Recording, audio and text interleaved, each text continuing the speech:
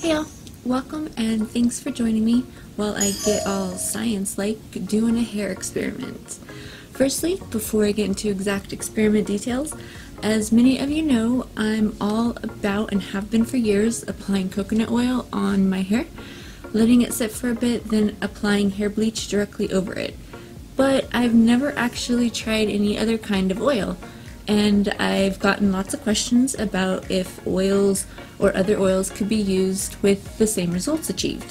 So that got me thinking, well, let's find out and do an experiment.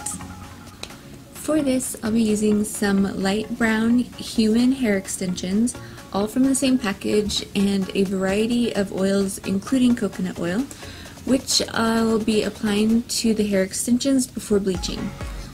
The oils that I'll be using are coconut oil, of course, palm kernel oil, but I can never say this one, babassu oil, yes I got it, Jamaican castor oil, extra virgin olive oil, avocado oil, sweet almond oil, argan oil, grapeseed oil, and apricot kernel oil.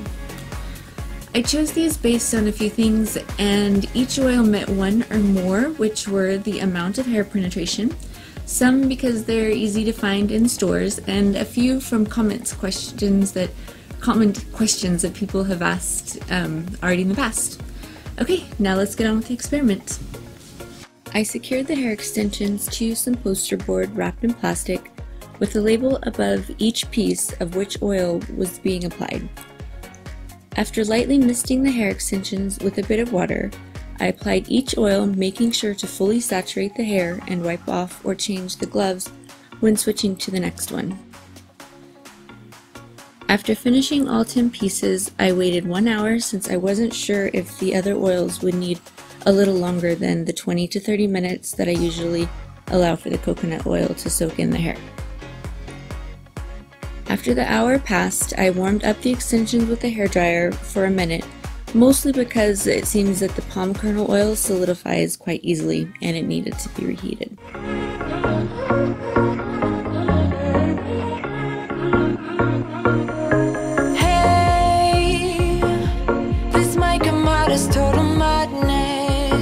Next, I mixed the bleaching powder with a 40 volume developer, applied the mix to each hair extension, and covered them with some plastic wrap. To make rinsing out the hair easier, I cut the poster board into sections. I really need to tell you something, 'cause I feel alone in a room surrounded by people I wanna know if you... With the hairdryer, I applied a bit of heat equally. I did this to compensate for the fact that the extensions are not getting any kind of body heat from the head like when lightening or coloring your own hair.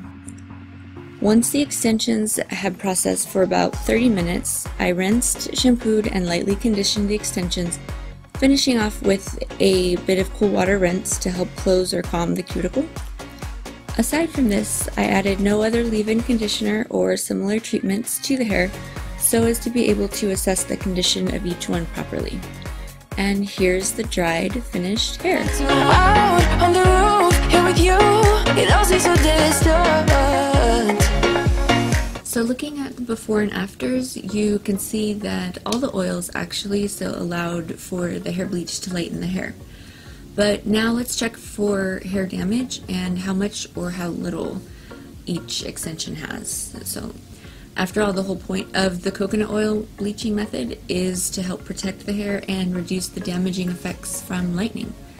So I did remove the hair extensions from the large poster board that I had them on and paired them up based on how well the hair looks and feels.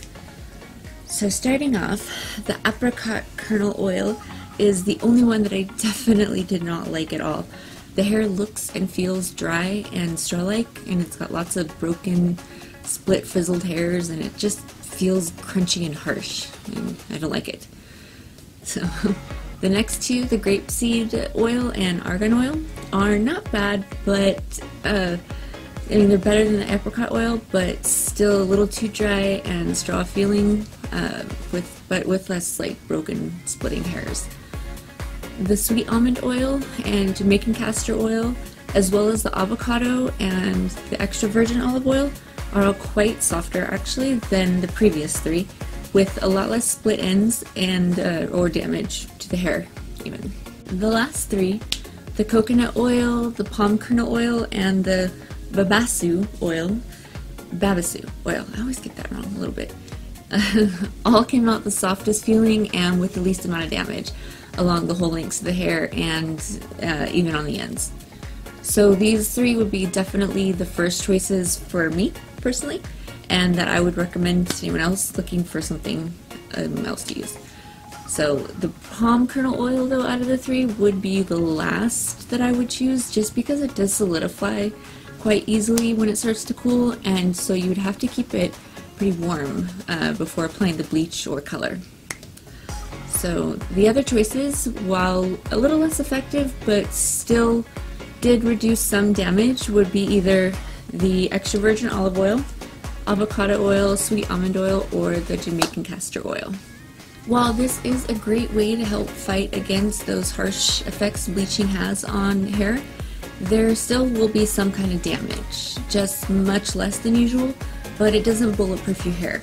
So please do still take care not to leave the bleach or high lift color on any longer than stated in the manufacturer's directions, as well as not bleaching your hair right away again, like only days apart or the same day. Just please don't do it. Well, alright, those were some surprising results. I think now I might switch to a blend of the babasu and the coconut oil before bleaching. Well, hopefully that was informative and answered some of the questions that have been being asked about using other oils other than coconut oil. If you've had great results with this technique or have any tips, let me know in the comments. And I would also be so grateful if you would be so awesome to like the video and subscribe to my channel. Thank you so much everyone for being here and doing this experiment with me, and I'll see you next time. Alright, bye.